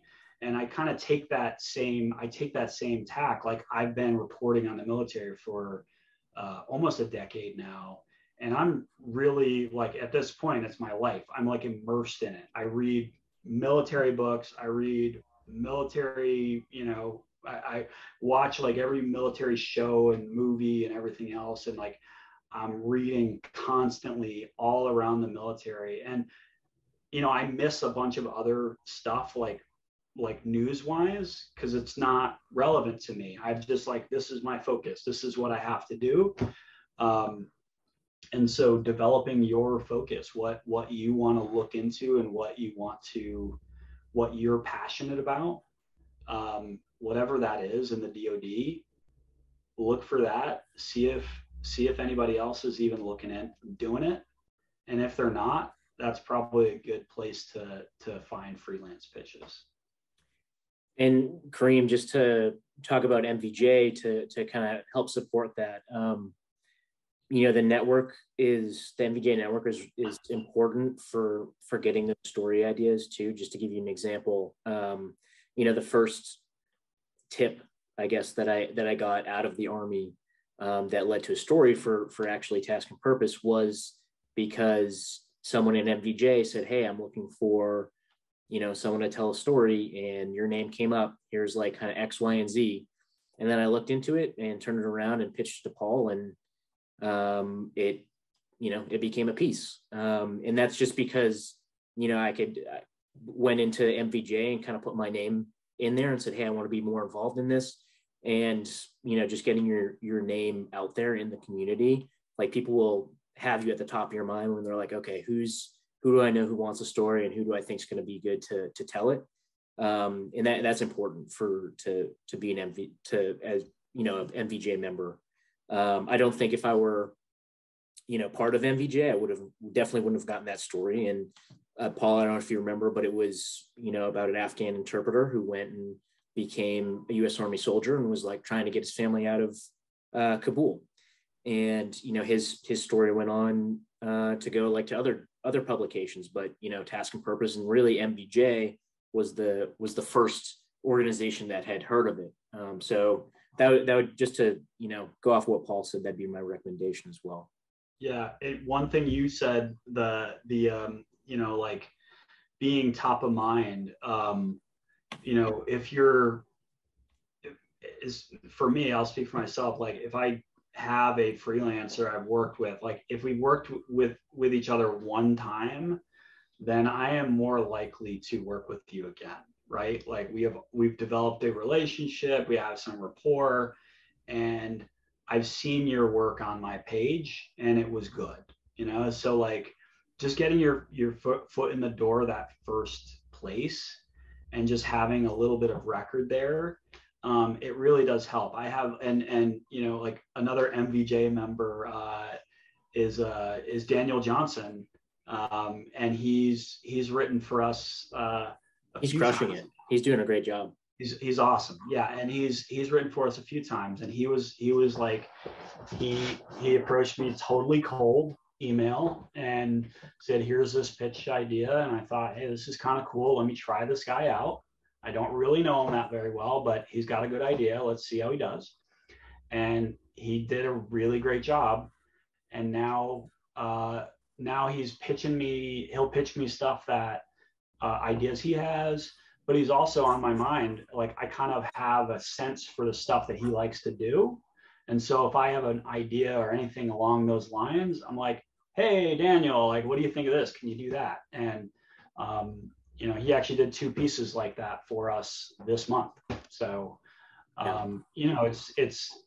pitching is one thing. It's also like, just trying to develop relationships with editors and networking is also going to be really helpful. And I think Twitter is especially a really good tool here to, having direct communication with people. There's no barrier, you can just tweet at somebody and begin a relationship. And like, I have people that I have interacted with on Twitter for, years and years and years, and I don't even know who they are for real. But we talk all the time, like we're chatting all the time. And like, now, even though I don't know them, I still I value this random anonymous person's opinion, because they've been talking to me for such a long time, and they actually care to follow me and really, care what the hell I say. Who the hell am I? So, networking and pitching and relationships, it all really goes together. The more you can do that, the better. And Paul, you've been so generous with your time. I want to ask one more question, and I'll leave it open as I'm asking this last question. But we've talked a lot about, we've kind of skirted around one of your issues in terms of balancing the story and the editorial process and the editorial independence with the business side of things, the entrepreneurial side of things. And to me, that boils down to, readership, clicks, how far someone gets down in a story. And I know, those are, well, I'm assuming those are kind of metrics that you may pay attention to as the editor-in-chief. And I'm wondering, do you see those metrics, and do you apply them to the direction of Task&Purpose editorial wise, or do you keep them separate, or is it kind of a hybrid? I look at, yes. So the answer is yes. I use the metrics, I value them, and I look at them. I mean, I have Chartbeat open every day. So, traffic is important, task and purpose. You know, if we don't have readers, we don't have a website, we don't have publication, right? So I do have to care about where it's coming from and what page views are like and how many visitors I have and things like that. I view the metrics as a guide. It's a helpful tool. It's not the end all be all. The first thing is like the creativity, like, again, like going back to it, who's the audience for this? Why does it matter to them? And I use the metrics. The metrics tell me that, they answer that for me. Like sometimes we'll do stories, we'll do stuff, we'll do like some short piece, something really short, and maybe it'll take us like an hour or two to do. But that's like a test. It's like, you know, this is a concept. Maybe it's not a news thing, but like we'll try this headline and see if it works. And we've only committed 2 hours to that versus working on a story all day and then seeing it completely bomb, you know? So like, that's an example of like how I'd use it. Like we'll do a quick story, see if it works, see if readers are interested, and then, okay, maybe that will deserve a follow-up. Like, you know, just the other day, the Sergeant Major of 1st Marine Expeditionary Force was relieved of his position. I wasn't thinking all about the metrics or anything like that. I'm thinking like, that's news judgment. I'm like, okay, big deal, Sergeant Major, 47,000 Marine strong unit. That's a big deal. We should probably cover that, but it's going to be competitive. So let's do this as fast as possible. And I'm telling the writer, like, give me, you know, 300 words. We just need to get this thing up real quick. And he does that. And then I'm looking at Chartbeat and I'm thinking like, all right, do people actually care about this? And okay, it's getting read, and I can look at the engagement time, and I look at how long people are reading, and it varies on different websites, like what's a good engagement time. But like, you know, generally, like if people are reading it over a minute on the web, that's pretty good. You know, like web readers are very fickle, and you know, we all do this. We're all on our phone, we click in, we're like, get out of here. You know, a lot of people do that. So if you're looking at Chartbeat and you see like lots of views, lots of engagement, okay, you know you got a hit, and now I can take that and factor that into my decision making of, does this merit a follow up?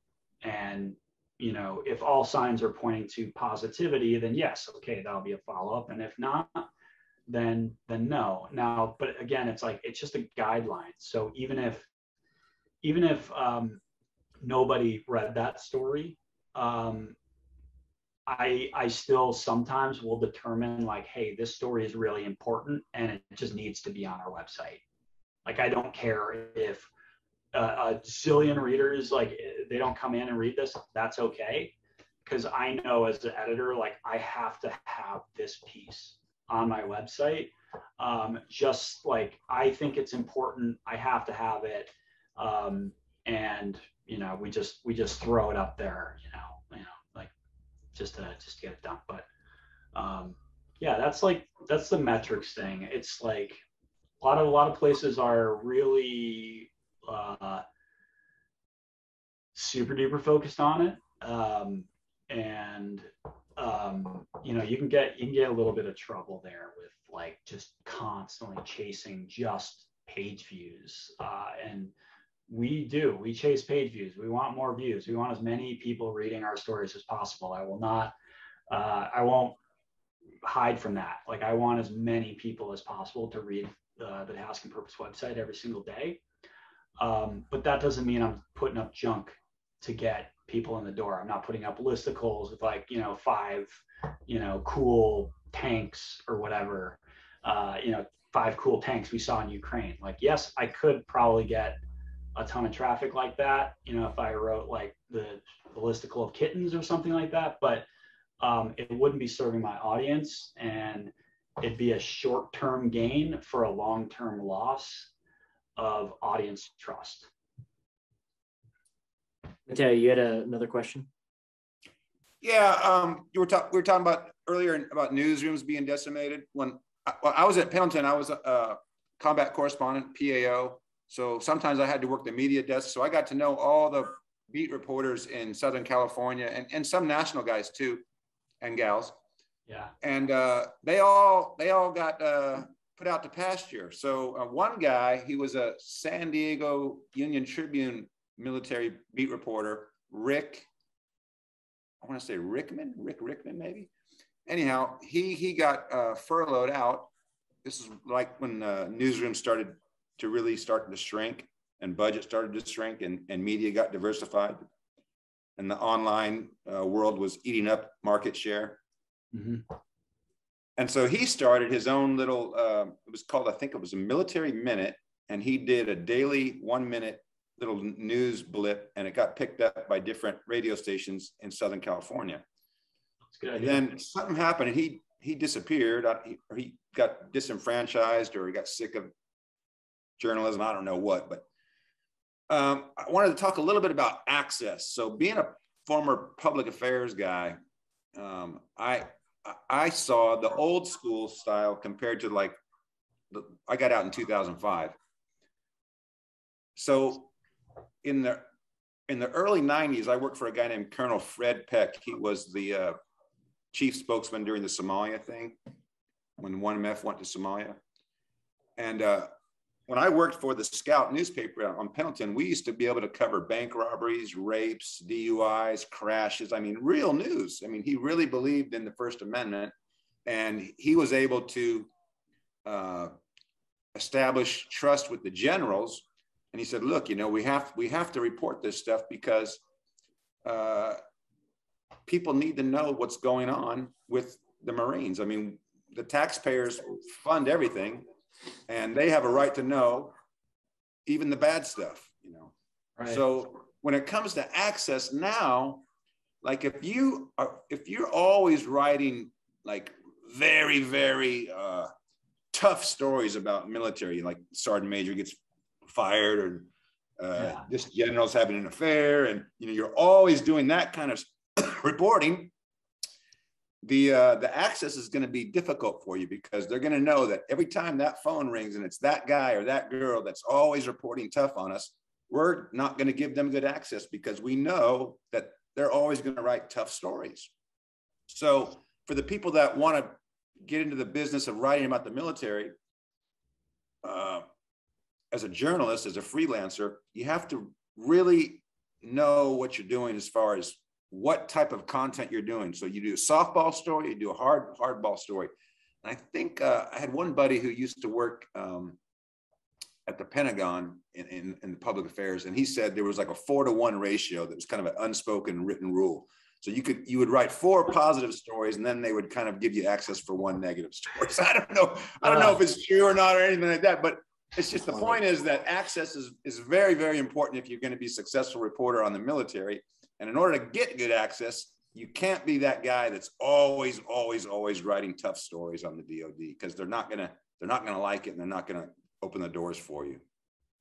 Yeah, it's a good point, Mateo. I disagree with you a bit though on the access front. I think access is important. Like, yeah, you want to have access to the the key leaders and things like that.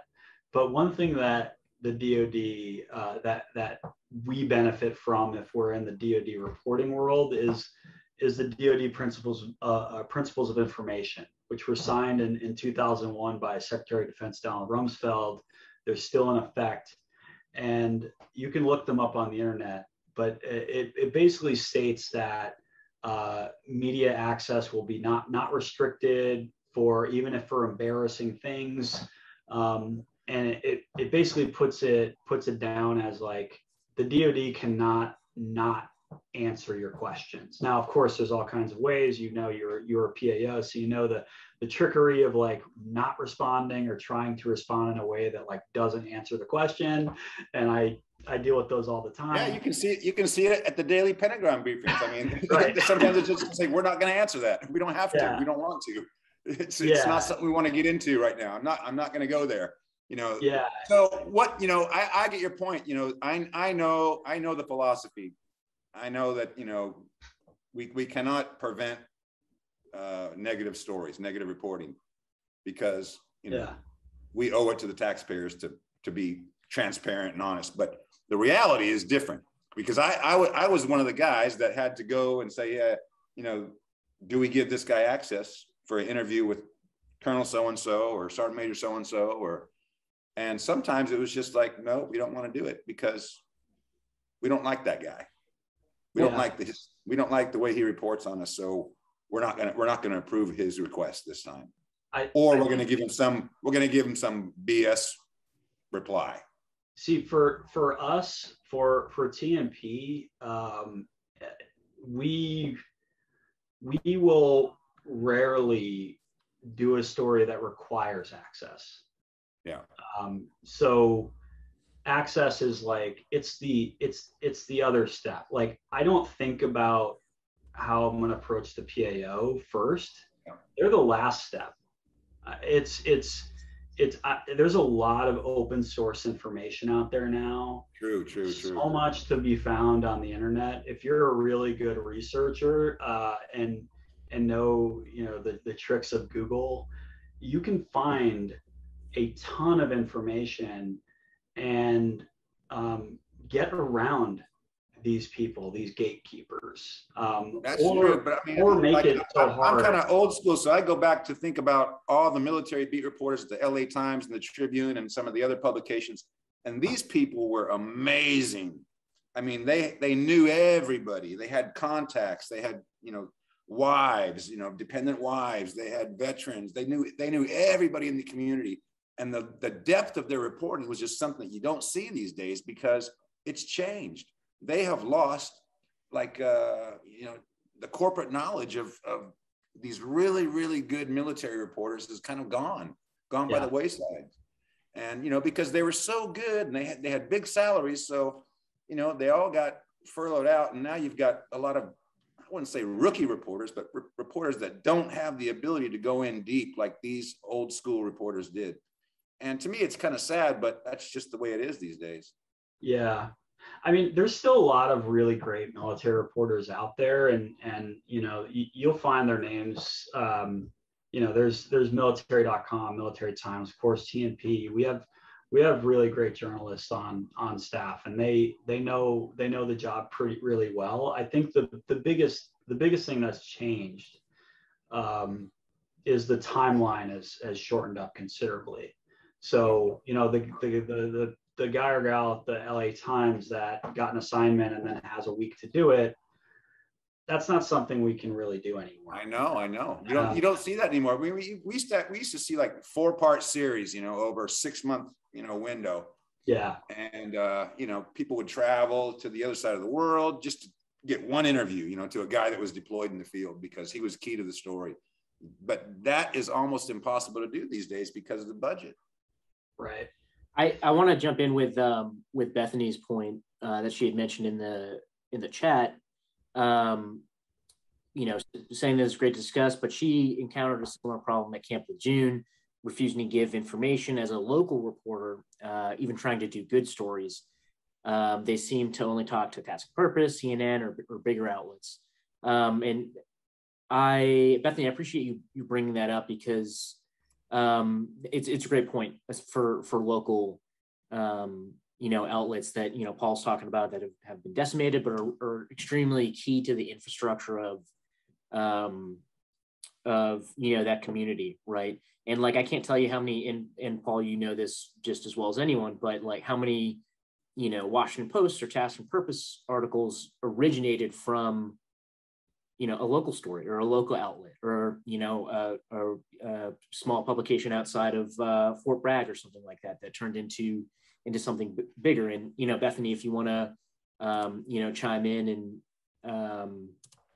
you know, talk about any part of that as a local reporter, that's extremely important. And same with you, Paul, if you have anything. Yeah, sure. It was, I did a small internship before I transferred to a different school out in California, in Wilmington, North Carolina. So with the local NPR station, WHQR. And, you know, I came in the door, I emailed the PA, you know, I'm a Marine Corps officer, major. I emailed them and let them know, like, hey, I'm a Marine reservist. I'm here. I'm working in news. I'd love to tell Marine stories. Like, and I would constantly get shut down. And I would, you know, they'd send me like what they want me to write, like the PAO would send me what they want to write, their photography, what they wanted me to use. And it basically was like, well, if you want to write a story, write it off what we said. And I'm like, well, that's just not good journalism. And you know, I basically would just get stonewalled. And then the next thing I knew, it was in Task and Purpose or CNN and, or, you know, Washington Post, I think is a big one. And of course, you know, New York Times. But if it wasn't us, and I've heard other mentors of mine say the same thing, like when they were with smaller outlets, they really struggle. Nobody wants to talk to you. So. Yeah. I mean, yeah, thanks for bringing it up, Bethany. I think you know, it's hard for me to answer this question, to be honest. I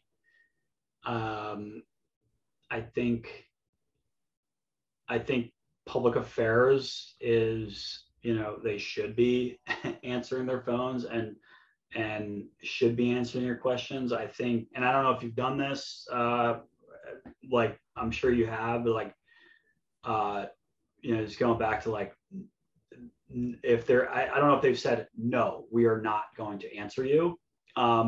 If they did that, that's interesting. But like, I'm a pain in the ass to people. I'm a huge pain in the ass. And so like, I call a PAO, ask the question I want to know right away. And then the typical response is like, send me an email on this. And so I sent an email right away. And then I set a reminder, and Gmail actually makes this a heck of a lot easier now because he's like snooze stuff. But like, I'll set a reminder on queries I send out to come back in my inbox, and then I'll be a pain in the ass again the next day. Hey, what's going on here? Calling them regularly, like just because I know it looks like we get everything, like TNP, like they just love us and they give it up, but that is not the case. We still deal with this stuff just like everybody else. And the trick, at least for us, is I see in the chat, Freedom of Information Act requests are a huge resource, and I could put on a whole class here. Maybe that's down the line for me. Yeah, that'd be great. But FOIA requests are huge. You cannot stop them. I mean, you can, but you know, they're usually pretty good. But aside from that, it's really just being a pain in the butt and constantly calling them and emailing them and letting them know you are not going to stop. A lot of PAOs are banking on reporters are too busy and they're going to get busy and they're going to forget. I don't. I use technology to keep that top of mind and like get back at it. So you know, example of this is like the Scheller, Stu Scheller. He was charged with all these things, all these different crimes after those videos and stuff. And I requested the charge sheet, which is a standard thing that you should be able to get without a FOIA request. And I asked the Marine Corps for it. They were like, no, we're not going to give it to you. And I'm a pain in the ass. So I looked up the regulation. I quoted it back to them. I said, hey, this is what this says in the JAG manual. You're freaking wrong. Give me the charge sheet. And we had this long argument over the phone and email for probably a week or so. And then finally, I called him out on it. And how I called him out on it is by publishing. I published a story about the Marine Corps not handing me over the charge sheet. And so like that is one way that you can wrestle information out, is to put them on notice. Like, all right, fine. Like, you don't want me to write this story? Cool. I'll write a different one. And it's really up to you.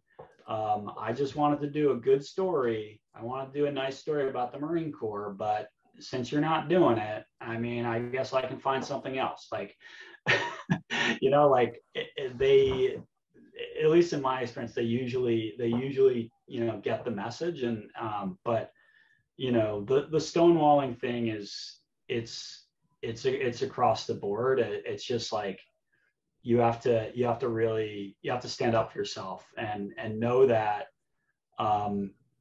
you're right. You're a reporter. You're an American citizen. You have First Amendment right to access this information, and you're just asking questions on behalf of other Americans. And so, if they're not answering you, it's not to me. When the Marine Corps doesn't answer me, it's not them being like, you know, jerks to me. It's them being jerks to the American people. They're not answering questions that in the end come from those people. Like, I don't come up with random ideas. I usually get tips, and people are telling me like, hey, ask about this and that kind of thing. And so it's, I take offense to that, and I go after them pretty hard if they do it. And like, I know Mateo is like try to make 4 stories good or whatever. And I think that's something you can do, but I think it is. I have some really good insight here, Paul. Well, one thing I just said. Yeah. I think it's you can do as many negative stories as you want. There isn't. I don't think there's really some magical quotient. It's just you have to be fair in those stories. You know, in the Sergeant Major relief story, we didn't like say, hey, the Sergeant Major is a piece of shit. Like that would get us in trouble. Let me tell you how it really works. On the line of this happened, this guy got relieved. Here's, you know, there's an investigation possibly, and that's kind of it. It's just straight news reporting. Here's exactly how it works. Okay. A story appears in the media.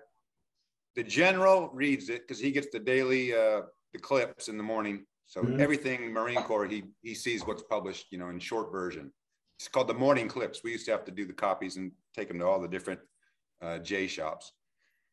So the generals read it, and the general's so busy, he either in his mind says it's a positive story or a negative story. And if it's a negative story, and if it's a big one, guess who has to go see the general? Public Affairs Officer. The PAO. The PAO's in big trouble. The general's like, what? Why is this happening? Why are we having negative press? And the PAO's, well, sir, we had to answer the FOIA and blah, blah, blah. And so the PAO's in the hot seat, and his fitness report is going to reflect too much negative press.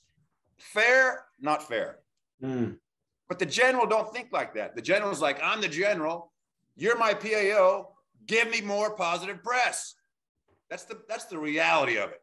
Right. So you got to understand the politics of fitness reports and promotions, and all this stuff is happening behind the scenes. And here you have the reporter knocking on the door saying, hello, I'd like to do a story. And everybody's scared because the PAO has been pissed, and he's been yelling at the lieutenants and the sergeants saying, why are we having so many negative stories? Let's go out there and let's get some positive press. Come on, team, let's go. So it works like that. And to go even back further, like a small little history lesson, Dick Cheney and Donald Rumsfeld were both key figures in the Vietnam War. I'm in Vietnam right now. They came back on the scene with George Bush. And when they came in with this whole plan to change the way information works, like especially with the military. Because in the Vietnam War, the reason they couldn't continue the war was because there was so much reporting, like real time, real journalism, gory pictures broadcast on the 6 p.m. news and everything. And it just really got the country against the war. And the pressure got so bad that they had to give up. And they didn't want to give up. They wanted to continue the gravy train because, they're making money, military industrial complex. So when these guys came back on the scene with George Bush, they said, we've got to change the way the media works, because we can't be having this free open access the way it happened in Vietnam, because then we can't do our wars. So they changed the law. I don't know if you guys know this or not, but it used to be illegal to plant stories or try to influence media to shape public opinion. There was a law against that. It was like a propaganda law. That law got wiped off the books 20 years ago, I want to say. So now you have certain agencies, government agencies from America, that are intimately working to influence large media organizations. And even they have some people that are inside the organization. And so now, and they have, it's all in the regulations. I mean, it's called information operations, where they want to shape public opinion to form, you know, for recruiting purposes. You know, they want to make the military look good. They want to make, you know, the public support the military, and they don't want bad news, because they're trying to shape public opinion. And and that was a change, because I came in the late 80s. So I saw the transition, especially when the Cheney, Rumsfeld, and Bush team came in. I really you could feel it in the air, the way public affairs was like different, you know? Yeah. Anyhow, that's just my recollections. You hit on something though that is, I think, relevant, very relevant to the question from Bethany earlier about being stonewalled. It's the fit reps to the PAOs, and the PAOs got to go up and they got to explain to the general, basically, you know, getting their ass chewed about negative coverage. If you know that, then of which I am well aware of, having spoken to so many PAOs over the years. I am a pain in the ass, but I'm also a sweetheart to public affairs officers. I understand and express it to them that I know their job is very hard. I mean, I call the Sergeant Major story as an example, like just to show this part to them. I'm like, I call up the PAO at 1MEF and I say, hey, I'm Paul Szoldra from Task&Purpose. How's it going? And like, I bet you're getting a lot of calls on this, but I gotta ask a few questions. Like, I'm already like telling them, like, hey, I know your job is tough right now. You got a lot of calls, and I'm just the latest a-hole to call you and ruin your day. And I just try to talk to them like without any, like, I'm not mad, you know, I'm not upset, emotional or anything. I'm just like, hey, I just heard this thing happen. What's going on? What's the deal? And then it's like, and I kind of already know, like, getting back to being immersed in the world, I know the public affairs regulations. So I know what they can answer. I know what questions they're not allowed to answer. So when I ask it, I'm like, all right, I know you're not going to say it, but I got to ask you, is this guy under investigation? Okay. Like, give me the no. Thank you. All right. Moving on. Like, it's sort of, it's a game over the phone with the public affairs officer, where we know what the rules are, and he or she knows that I have to ask all these questions and make him uncomfortable. And I try to make him or her, sorry, but I try to make them, you know, not uncomfortable, because I know they got to take that up. And they gotta deal with me being the pain in the ass. And so I try to be especially nice to them. And you know, same thing goes for FOIA analysts, people who do the FOIA requests. It's the same thing. You know, you put in a FOIA and it takes a really long time. Don't get mad at the FOIA analysts. They are incredibly under-resourced and understaffed, and they are doing the best they can. And Congress won't give them enough money. So I call up the Marine Corps FOIA office. I'm like, hey, what's going on with this thing? Where is it in the queue? And like, I wish you guys got more money. You know, like, it's trying to be, you're being a professional, but you're also being understanding and friendly to them, and understanding what their role is in this little crazy reporting world. Yeah, that was a great answer, Paul. I appreciate you doing that. And I want to have Mateo back to do a history lesson on PAO. Right. Bethany to help us out with like local reporting, and then we'll get you back for a FOIA class, and we'll do it in 3 hours, and it'll be great. Because we could talk forever about this. But Paul, I know your time is short, and I appreciate you going over time to talk to us tonight. But as a reporter and editor, that the best answer comes always at the end of the phone call and the webinar. Is there anything that we didn't cover tonight that you want us to know? Is there anything in the future for Duffel Blog or Task and Purpose that you want to plug here? What do you got for us? Yeah, you're so right. You have all the softballs, and you have softball, and like then you're walking out the door, and it's like, oh, by the way, forgot to ask this one question, and it's the one that they don't want to answer.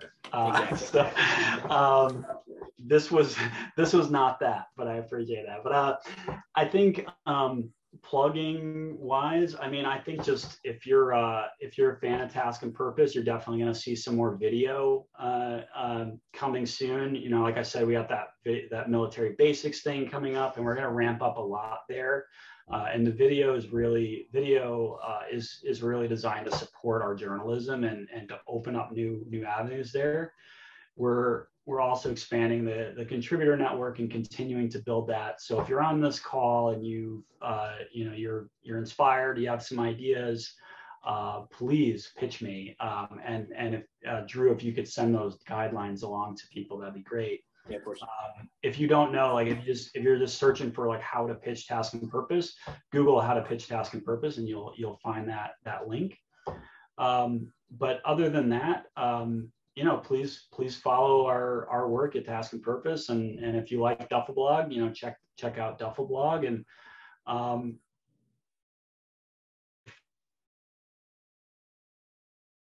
if anybody here needs anything, just shoot me an email. I'm at paul@taskandpurpose.com, and like I said, my inbox can be a disaster zone, so it may take me a bit to respond, but I definitely answer emails, so I won't ignore you. I'm happy to answer questions, anything you might have missed or didn't get to today, and maybe just follow me on Twitter. That would be great.